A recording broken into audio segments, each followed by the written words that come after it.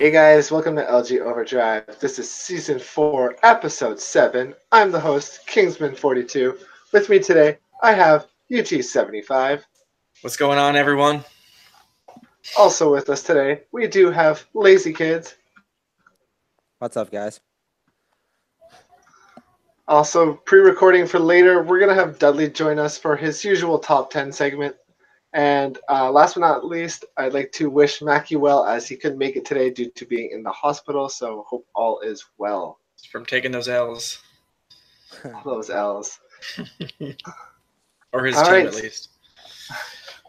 I think kidding. his arms got too sore from holding up all those signs last week. I think so. Yeah. You know, you're Too my many boy, s- Mackie. Now you're my boy. Too many signs. For Mackie and for his buddy, hashtag free C train. C-Train. And moving on to our first topic this week, we're going to talk about the All-Star game. It is Thursday. All-Star is currently going on a little bit right now. But first thing I want to talk about is captain polls. So earlier this week, captain polls went out. So where the community was able to vote on 2 captains for each conference. So one conference being obviously the West, both divisions, and then the East, both divisions. And then top 2 for both of those, we're going to captain and do a live stream to pick their own teams. And so for the Western Conference, we had the winning vote getter, Darcy Kemper, and his AGM by proxy or co-captain, Malcheski. What are your guys' thoughts on those two? Or Lazy, what's your thought on those two getting captain for the All-Star game? I actually think that's actually great. They're both really talented players, and the community voted for them. I think they'll build a very solid team for the All-Star game with the players that they select. It just shows you can get banned and still become a captain. It just shows that you could be the LG's greatest drunk and still be a captain, regardless of how good you actually are. Yeah. You know what, though? He's having a solid season, so... Yeah. He never has a bad season. No, but he also plays on very good teams. Not saying that he has a lot of skill, but he also plays on very solid teams. I've actually never seen Darcy play completely sober, so maybe that has to do with it too. Yeah. Maybe. Or should I say, sorry, not Darcy, Grandpa Puff 001. Moving on to East Conference. So we saw the duo of I'm Just a Squid, and I believe, who was the co-captain? Was it G-Thumbs? Yeah. G-Thumbs, yeah. It was G-Thumbs, yeah. I know it was a tight race between G-Thumbs and, what's his name? Goalie from Rochester there, Angry Fawn? Angry Fawn. Yep. Yeah, they were 1 Shout or 2 out to my S&P staff buddy there, Angry Fawn. So, thoughts on those two guys getting captain? I think Angry Fawn, I think Angry Fawn would have been a good captain. I'll just start on him. You know, he's pretty much keeping Rochester on his back. You know, he's having an exceptional season. So, but when it comes to G Thumbs, and I think they're solid picks. They put together a solid team. So, I don't think it was enough for tonight, at least. But Yeah. I find that, like, I love the idea of the whole captain polls, but it does show that there is a lot of bias and a lot of, like, favoritism. popularity. It is a big popularity contest, Yeah. which Yeah, for captain polls that's completely fine because nobody knows besides the captain who else is being nominated to the All-Star game. It's just the captains find out when they do their live snake draft. Right. Yeah. So. Which is great. Bryson's done a great job with this year. He's got logos. He got Wanyama to do the logos, which are absolutely unreal for all 3 leagues. They were impressive. Yeah. He did the NHLs. He did the AHLs. They're really, really nice. And then now we're going into the live stream of it. So they did their picks. So both teams had to pick 3 full lines. So 3 goalies, 60, and 9 forwards. That included themselves. So for Darcy's team, he only had to pick 2 goalies. And then for Squid's team, obviously, he only had to pick 8 forwards.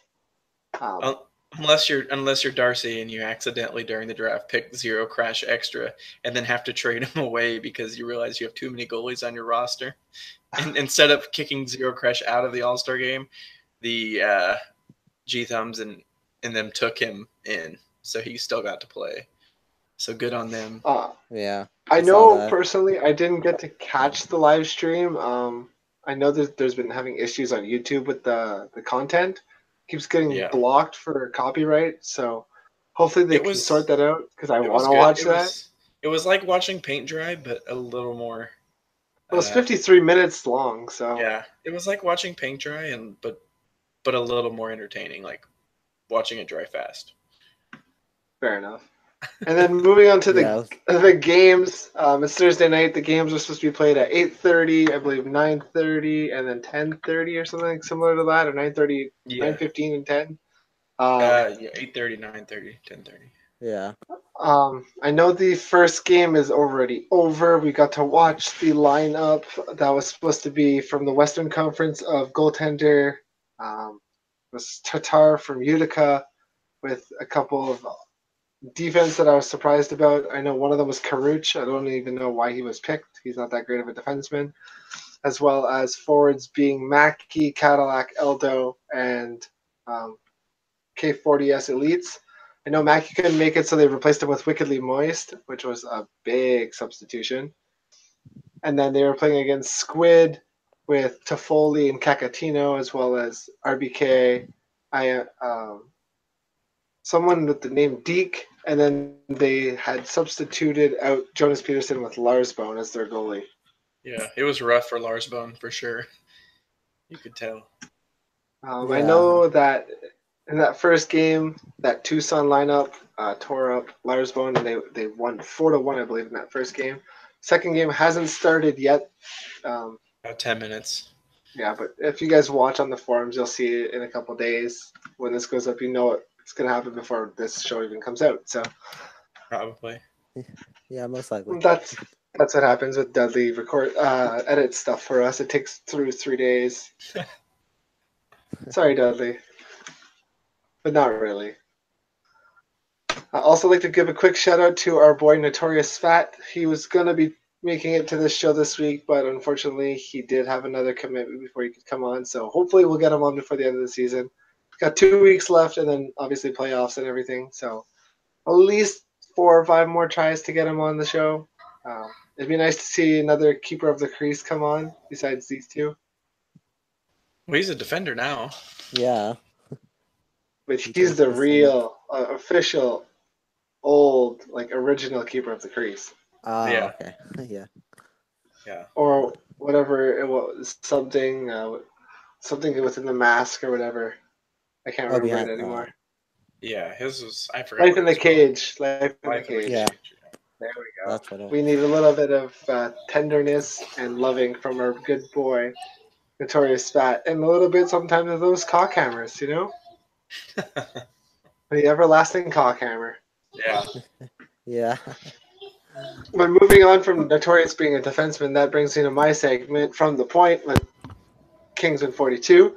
This is where I showcase defensemen, good or bad, this from week 7 on whether they got top points, goals, assists, good or bad, plus minus, most hits, or most giveaways or takeaways. So you could be a shitter or you could be a top player, and you get a shout out here. So going to start it off right away with our top point getter and top apple picker. It's the same person, Ambience from Lehigh Valley, who had 7 points and 7 assists. So good on you for getting all assists as a defenseman. That's more important than getting goals. And I know you score goals sometimes, and it helps when you're having trouble scoring. Like teams like San Diego, I don't know, they've been having trouble all season getting some goals, so it just makes sense that the top goal scorer this week was a San Diego defenseman. Jersey Devils, 27, had 3 goals this week. Helping San Diego, who are now on an 11-game win streak and making their push towards first place in that Pacific Division now. Impressive. Now moving on to... Sorry. Zaka did something to get his guys into gear, so... Zaka took charge of the team. Yeah. Yeah. And now they're trying to make a push for the last playoff spot. Well, they're in that last playoff spot. They've won 11 straight. I believe they're in second now. Oh. I haven't. Well, Oh, yeah. Yeah, they're pretty high now. I thought they were in 4th. Mm-mm. Moving on to our good plus minus this week, we have another pair of Pacific defensemen. Motomizer and XJ Lucas from Stockton both went plus 11 this week for the top plus minus in the league. And then our bad plus minus shitter for this week was coming from Texas with a minus 11. We have Bear Zombie XLD. You, sir, are a shitter for going minus 11 this week. XJ Lucas doesn't surprise me. He's coming off a Memorial Cup win last season, so he's solid. I know he was a draft pick, and I think he did play in the NHL this season, but got sent down after being traded. Doesn't hurt. Good on him. He's a good friend of mine, so good on him. Moving on to our hits. It's week 7. This name has come up 7 times. He's won it 6 times now. Cost of 53. 28 hits this week. He hasn't watched the show. I was actually in a party with him this week, and I was telling him about it, how he's leading the league in hits. He's leading. I mention him every week, even the week he came second. And he's like, yeah, hitting is the best part and his favorite part of the game. So clearly it shows he keeps tossing up almost 30 hits a week. That's 10 a game. Guys, yeah, I've played behind him. Like, he does not miss. Like, he will line it up and crush somebody. He's just got his timing down for sure. Oh, it's great to watch. Yeah, it happened to us earlier this week when we played him. He timed his hits like perfectly. Yeah. Moving on to the most giveaways this week. A shitter. We got another Lehigh Valley defenseman, Cage, with 33 giveaways. That's 11 a game. As a defenseman, you cannot be giving away the puck 11 times a game. That's going to murder your team. Wow. And now with the most takeaways this week, we have Manox and Blue Devs 9 from Colorado and Toronto. Both of them had 21 takeaways this week.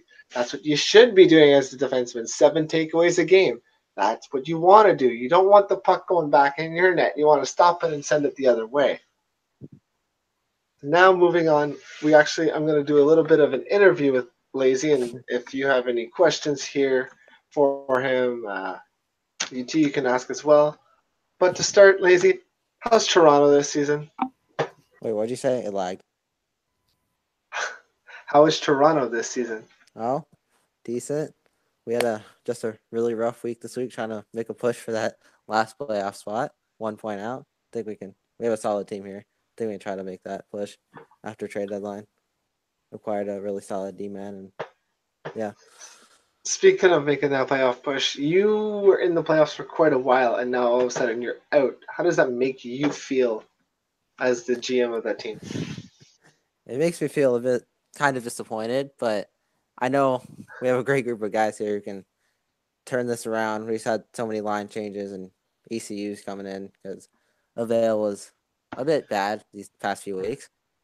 I contributed to one of those losses this week. Thank you. Yeah, I let in goals. It was a fun game. Right? Yeah, very fun actually. It should have been overtime, but Speaking of you letting in goals, are you happy with your personal play this season? Actually, not really. I feel like I could probably improve my game just a tad bit. Just had some bit rough double-digit games. I let in a bunch of goals. Well, if your goaltending skill is anything what your shooting skills in PUBG or Fortnite are, I don't know, man. A bit better than my PUBG and Fortnite skills. Yeah. That was messed up. We're trying to turn this around here. We're 1 point out, so I think I can up my game a bit. So, with you not playing well, are you playing 4 games, 5 games, 6, 3? 4 games a week. I let my backup games? play the rest. That's fine. I'm not playing the best, so I'll put the best goalie in at the time, or each week. Oh, we'll talk about him on my segment. Yeah. And my last question, I don't know if UT has any. Your hopes for playoffs, what are those like? They're pretty decent. I feel like we can scratch together wins or overtime losses. I know a lot about overtime losses. Just trying to turn those OT losses into wins, into 2 points instead of 1, since we're We're in a tight race with Rochester. Hopefully, we can turn that around this week and not go 2-5-2. That would be good. That would be really good. All right, UT, do you have any questions for him? Yeah. So, who do you think your top competition is in the the Eastern North, which is our division? Since you and I are in the same division, who do you think your top competition is? Who's the the hardest teams to play? I'm gonna have to say Utica and Binghamton, because they shut us down most of the time, but our games are really low scoring, so it's equal defensively that we're playing. Just having issues trying to bury the puck in the net. Right, because it looks like you're 1 point out of a playoff spot. Looks like you're about 5 points, 6 points away from the Devils, and then 10 points behind the second place team, which is the Laval Rockets, which is us, and then everybody's way behind Utica, but catching up slowly. Yeah, Utica didn't have a good week. Yeah, so, yeah, they did. We were really having a good week. We went from I think we got 12 points this week. We went on a 7-game win streak, which brought us up closer to them. Now we're 12 points behind instead of 20 points behind. So yes, it helps. But besides that, no, you just have to get set lines. I know it's hard. I especially feel it. I played a lot of my losses and big losses have been with TC lines, and I know it's hard. Same. So just keep your head up. Work hard. Keep trying to stop the pucks. Yeah. Best thing to do is put especially against those teams that you have to get points from. Put the lines that are going to win against those lines.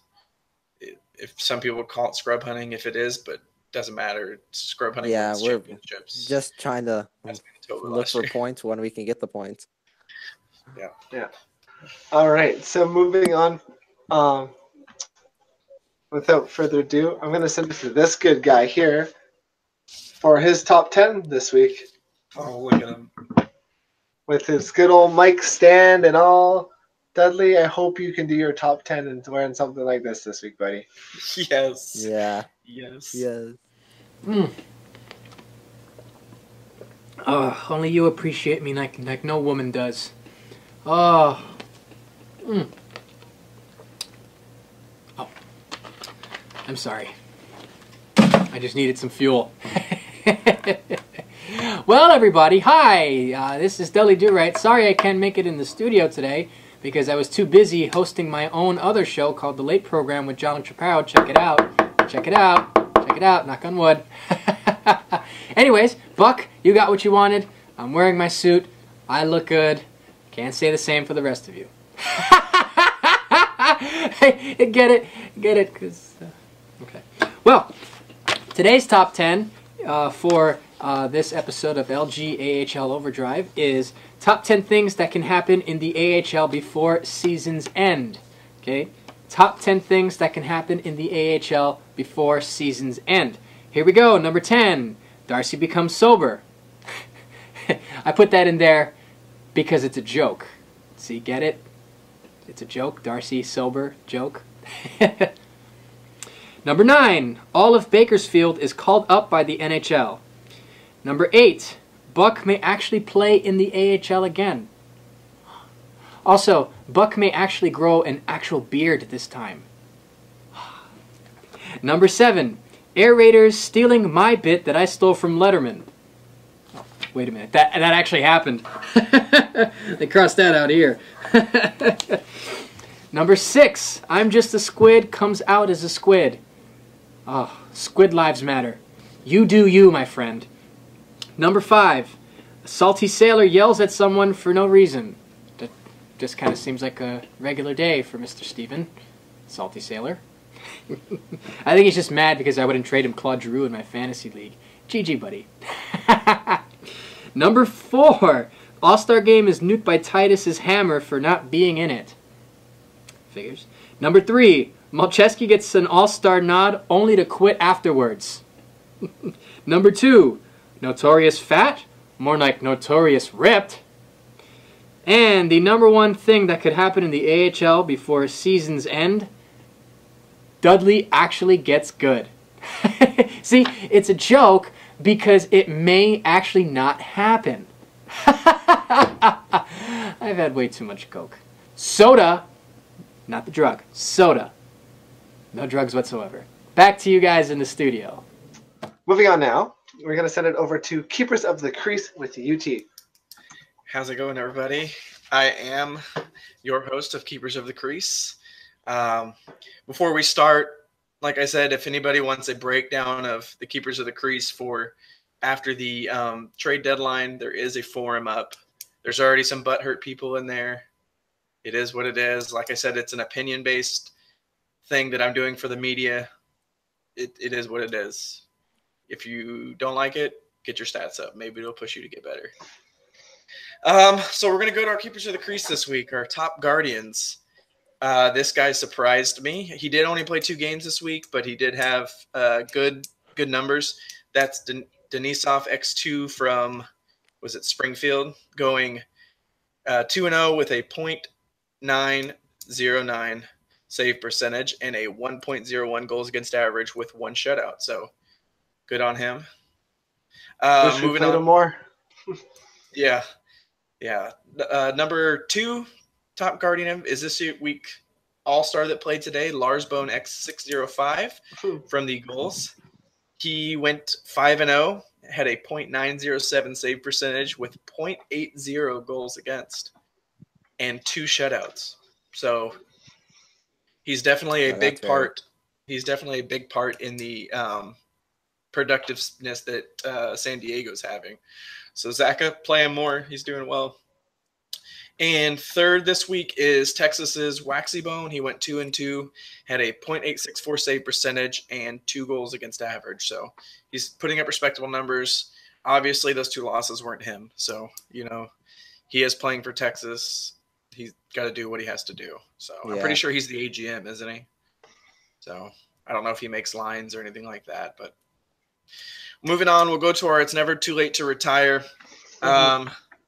This guy usually has pretty good numbers, but I don't know what happened this week. It's Rochester's slippery in net. He is a starting goalie. He only played 2 games this week, so he went 1-on-1 and had a .609 save percentage with 4.50 goals against. So all I have to say is, ouch. Somebody got lit up this week in those 2 games. Yeah. Moving on, we're going to go to the backup goalie for the Toronto Marlies. I think that's an I, Dreamy. He had a whopping 0-4 average or 0-4 win-loss this week with a .680 save percentage and a 3.82 goals against average. Lazy, would you like to comment on what is going on with your backup goalie this week? Had a few rough games with ECU D-men and ECU forwards at the same time. Right. Tough teams too. Or some of them were tough teams. And that's all. Hey, I got 2 wins. Well, just tell him, hey, but it's never too late to retire. Yeah. So going on to our last one, it is, I had to pick Stockton. For some reason only has Grandpa Puff on the roster. I don't know if they plan on calling anybody up or just playing TCs, but they played this guy in 3 games. He is a TC, but we're going to go to PHJ314 from Stockton. Went 2-1 this week. So he had a winning record, but had a .615 save percentage with 3.33 goals against. On a team like Stockton, you should not have a save percentage that bad playing 3 games. You should not. Never. So it's never too late to stay in the CHL. So, but besides that, that is Keepers of the Crease. Until next week, LG. Appreciate it. The thing for PHJ too is that he's a veteran AHL goalie, and for him to be having an even an off week like that, that's not like him. Yeah, it's. But what happens? It happens to mostly everybody. You never know who you're going to play with. You never know which lines you're going to be going up against. You never know if you're going to play, the first lines from Stockton and Utica and all these teams, Manitoba. You get 4 games of first lines. There's only so much you can do depending on who you're playing with. Exactly. So it all depends. Maybe he'll step it up. Yeah, hopefully. So we'll Yeah. Yeah. Oh my. Before we move on to our next segment here, just a quick All-Star update. I'm kind of watching the game. It's at the end of the second period right now, and Team East is beating Team West 2-0. Oh, unless they score this goal with 0.1 seconds left under review. It'll be 3-0 otherwise. This is the Eastern lineup of Prowsey, Gumba, and Kev with 7th, Hammy, and 0 Crash on the back end. And it was no goal, so it's 2-0. Versus the Western team of Malteski, Arctic Blur, Mexican Ninja, Bryson, Jonah, and Iriva. Which surprises me that they're that Western line is losing. I guess when it comes down to it, that Kev guy is really good in the end. Yeah. From Manitoba. And he's playing against his buddy on the other side. Yeah. And then he's got Prowsey on center. So can't really go wrong there. Prowsey and Gumba are solid. Yeah. Yeah, it's only 2-0, so see how it goes. Yeah, going into the third here. Now moving on to our next segment and almost our final segment is this past weekend was trade deadline. I know all too well all about trade deadline, but I'm going to send it over to each of you. I want to hear some winners and losers. Lazy, you can go first here because you haven't talked as much today. I'm going to have to say the San Diego Gulls for getting better at trade deadline. Who did they acquire? Hold up, I have it pulled up somewhere. Here, if UT wants to talk. Sure. Let's see. So this week, I'll toot my team's own horn. From Laval, we got the addition of Johnny and Kelly from Colorado. You know, after the addition with them, we were able to shift our lines around and, you know, win 7 out of 9 games, which, you know, put us into second in our division. So I think when it comes to being winners, I think that you know, that helped a lot. When it comes to losers, I would say that Syracuse and Texas still are just trash. Just trash. I mean, Syracuse is playing with what? Mostly all TCs.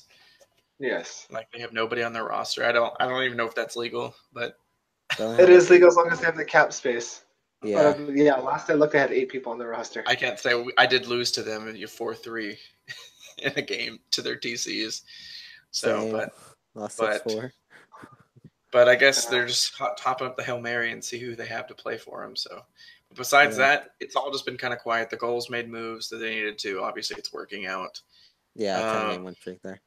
For some reason, my team traded off Ruthless Vapor and kept our backup goalie to Manitoba, and now he was a good addition to Manitoba. Yeah. So him and Zero Crasher are a good goalie tandem. So, it is. Exactly. Yeah. I see Milwaukee actually got a bit better, making some trades they needed to. Now they're 4th, I think. Yeah. They're in the hunt. Yeah. They're closer than they were last week. Yeah, they acquired Wally Mack from Stockton. Right now. 2 points behind 4th. It's a tight race going into there. Yeah. I know I had 3 winners and I had 3 losers for trade deadline. My 3 winners, Toronto, the pickup of Lusky at the last minute there. Great defenseman. Yeah, that's a good pick. You guys. I did have Laval as well because of the acquisitions of Johnny and Kelly. They played on my team. They are a really good duo, like inseparable. The thing with them is just getting with problem with Colorado. It was Colorado, right? Yeah. They didn't have a center that worked with them. They could play on any line and any center on the ball and win games. They showed that this week because their availability was weird. So they can literally play on any line on the wall and win games. They couldn't do that in Colorado. So that's very true. And then my last winner, I don't remember it anymore, but I'm pretty sure it was along the lines of Manitoba or someone in that general Western Conference because they made the small changes to add the pieces that they needed to solidify what they already had. Right. Like teams like Manitoba, Cleveland, San Diego, who are all making final pushes, they made the right moves. Right. My 3 losers are Iowa, Colorado, Springfield, all of which within 21 hours traded for me. No. Bad idea. This season was my first season in a long time not being management. I was traded 8 times between the AHL and the CHL, and I was waived twice in the AHL. So rough season. I was on bottom feeders all season for the most part. Sorry, lazy. Oh, that's cool. And my CHL teams they've all been pretty good. I'm actually on a pretty solid one now. And now I'm just happy to be not playing. I don't know. The game is so bad lately, connection wise. Doesn't matter what I do, Oh, I yeah. can't. That skip Yeah. lag is horrible. Oh, it's brutal. And if you're on wireless like I am right now, it's even worse. So Yeah, Yeah, I couldn't do wireless. I always get that skip lag during games, and it's always at terrible times. as a goalie, I don't mind it. It's not that bad. As a skater, it's unbearable. I can't do it Yeah, it's because pretty my guy bad. just like jumps spots on my screen. So Yeah, Iowa and Syracuse kind of lost the trade deadline there, yeah. in my opinion. All That's right. Because they traded everybody away and didn't get anything back for them, really. Yeah, There was like a rental player in the actual NHL. They're sending away anyone who's got talent to a team that has a chance to make playoffs. Right. yeah. Oh. Uh, All right. Sorry, you were saying, Lizzie? I was just saying since it's Thursday All Star, it's 3-3 now in the third with 3 minutes left. Yeah, I was just gonna get to that. Malcheski has a hat trick, tied the game, and 2 minutes left in the third period. So we're just gonna end it off quickly here. Any shoutouts that you guys would like to give out? Oh yeah, I'll shout out Mackie. Hope you're doing well, man. Wish you could have made the show, but I know that you got to take care of you first. Go check out that Keepers of the Crease post trade deadline. It's got some good stuff in there if you want to read about your team's goalies. If not, do you, homie? This may sound biased, but a shout out to Toronto. Let's just keep playing our game. Let's make the push for the playoffs. Fair enough. I have several shoutouts here, actually. My first shoutout I would like to give to my good boy Ristolainen. One episode this season. One episode. Oh wow. Super proud of you. Enjoy spring break this week, buddy. My second shout out, it's kind of indirect, but please pay attention to the chat box on April 13th. It's bound to be lit for the first time in 2 months. Oh yeah, I forgot about that. If you don't understand what I'm talking about, it'll be 2 months ban, like the chat box ban for Grandpa Puff 420 will be done. So he'll be back, and I'm sure he'll get banned within another 5 minutes. You don't think And you it'll be don't think he'll stay quiet? I have a feeling he might not say anything. Well, if he does say anything, it's a capital, like anything bad, it's a capital offense. He gets banned. So, like, we're good. 3 seasons, $100, not buyout. Oh wow. Like, buy. You have to serve the 3 seasons. You have to pay the 100 afterwards. It's no fun. It's not worth it. And my last shout out is to my good boy Grandpa Puff 001, aka Darcy Kemper. He just posted a new thread. Expose these hoes Stockton. They're exposing the top line for the Stockton Heat and whether or not they are scrub hunters. I believe his gif at the end says, "Are they scrub hunters?" And then it's no fucking shit. It's a good read. It's a good time. Just the butt hurt is crazy after these things. Just crazy. Yeah. And I love it. I know everybody gives Darcy a lot of flack. From a media perspective this season, Bryson has seen it. I've seen it. Darcy's actually been very, very mature this season. For someone who's as intoxicated as Darcy all the time, I really give kudos to him for what he's done so far media-wise this season. Without any further ado, unless Dudley has a shout-out, we're going to end it off for this week. And we will catch you guys for episode 8 next week. And peace out.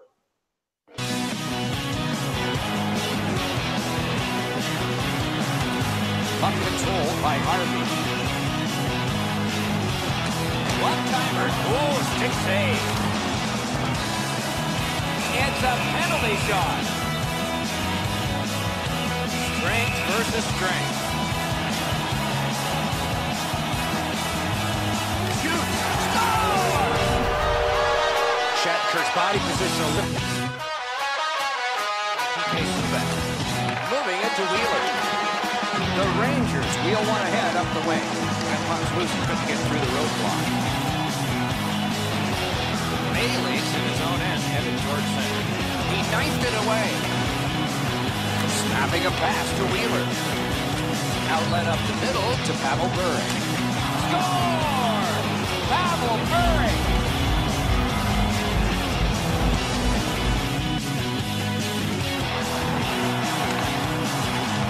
Shoots. What control. Skates out with it. Big drive. He hit the post.